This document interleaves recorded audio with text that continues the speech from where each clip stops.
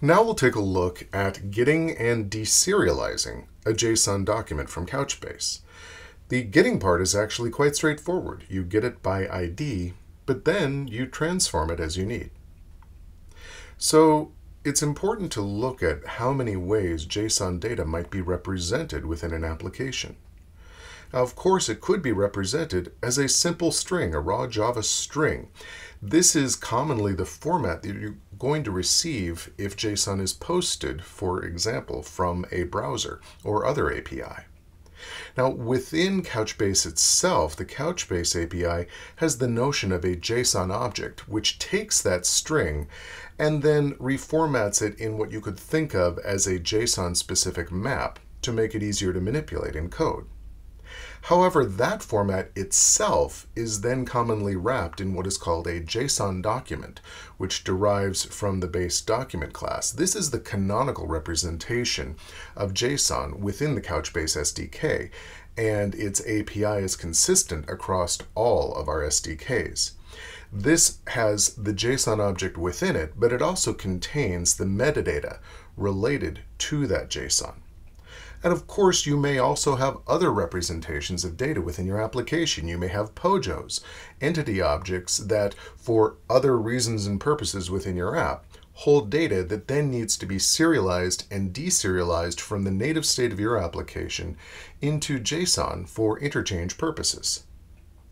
So how do you do this? How do you convert among JSON representations? Well, if you need to serialize a JSON string to a plain Java object, to a POJO, or the reverse, well, there's many ways to do it.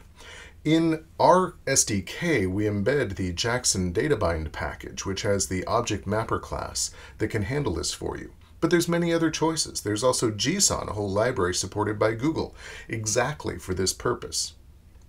Within the application, we've included both of these libraries. However, for ease of use here in this course, we've abstracted them into a JSON converter class that is specific to the lab application that simplifies all of this with from JSON and to JSON methods.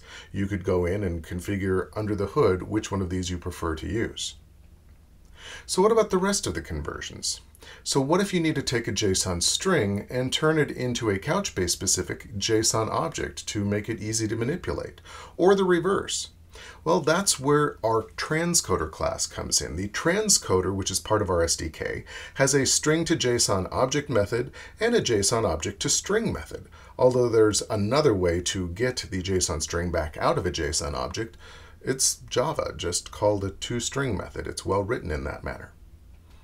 So what about the JSON document class? Now, it's the document that you're going to be handing off to Couchbase. It includes the necessary metadata. So you can create a JSON document from a JSON object or the reverse. The JSON document class is, of course, part of our SDK, and it includes a create method, a factory method for taking a JSON object and assigning it metadata, such as its document ID. If you need to reverse the process and extract a JSON object back out of a JSON document, just call the content method of a JSON document and you get back the JSON object. And of course, stringing this all together, if you wanted to get back to the raw string, you would then call the toString method on the JSON object. Of course, as you explore the API in the docs, you'll see variations on all of the above. So how do you go about reading a document from the bucket? Well, the Couchbase bucket class implements the bucket interface, which has several variations, as you can imagine, this is Java, of a method called get. At core, this retrieves a document, meaning something that derives from the document class, very commonly a JSON document, by its key as stored in Couchbase. You can pass to this method either a string containing the document ID, the key, or another document, in which case the key embedded in the metadata of that document would be used for the get operation. It's going to return to you a document, very commonly a JSON document, or null if that document is not actually available. And it throws a Couchbase exception. We'll look at exceptions a bit more in a moment. So it might look like something as simple as this. A findById method declares a JSON document, and then through the bucket you pass some string ID value, and that's going to return either null or the JSON document. If something goes wrong, a Couchbase exception could be caught and thrown. Of course, that JSON document might need to be transcoded in some fashion, so you might be passing it off to some converter method, like as you see here from JSON document. There's other ways to do all of this, of course. Alternatives that you'd find in the SDK include get and lock, which means get the document and then change its CAS in order to enforce optimistic locking. We'll be looking at that more later in this course. There's also get and touch, which means get a document and then update its time to live value.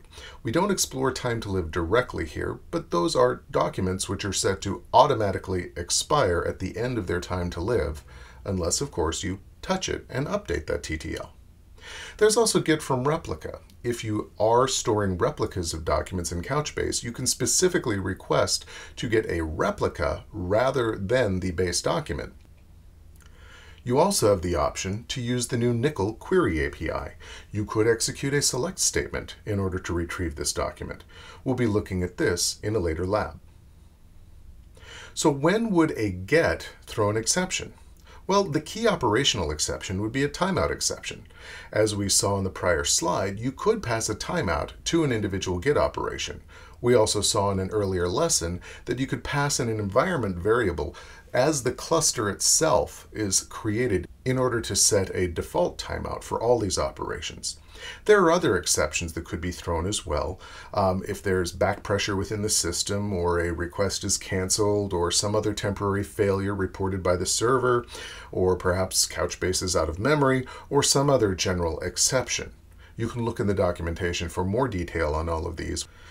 An important note, though, is that in our SDK, the exceptions are unchecked. So if you want to fly without a net, you can. We don't recommend it, but it is possible. In our labs, we'll go ahead and encourage you to just write the code and see it working. You don't need to write in all of your try-catch blocks. You'll find, though, that in the lab final version of the code, we do catch and handle exceptions. So let's go in and take a look at what you're going to do in the upcoming lab. Lab 4 will have you get, serialize, deserialize, and return JSON from Couchbase. Let's go take a look. So here in the application, I'll take a quick look at the final version, although you'll ultimately be working up here in Lab 4 if you complete the exercise yourself. But you're going to start down the road of modifying the find by ID method. Now in this particular lab, you're going to use a simple get. In a later lab, you'll be using a query. You'll see code for both approaches represented here. But also what we ask you to do in this particular lab is to begin exploring the serialization and deserialization methods that are pre-built for you in the Couchbase repository class. We don't have you directly write the serialization and deserialization code, but we provide models of how you would approach this for you to consider. So it will walk you through some consideration of this code in the lab for both from JSON document and to JSON document. So go ahead and jump to Lab 4 in your workbook. Go to Lab 4 here in the code and get the hands-on practice with all of this that's going to help cement your understanding of how our SDK works. When you're done with Lab 4, we hope you come back for Lesson 5.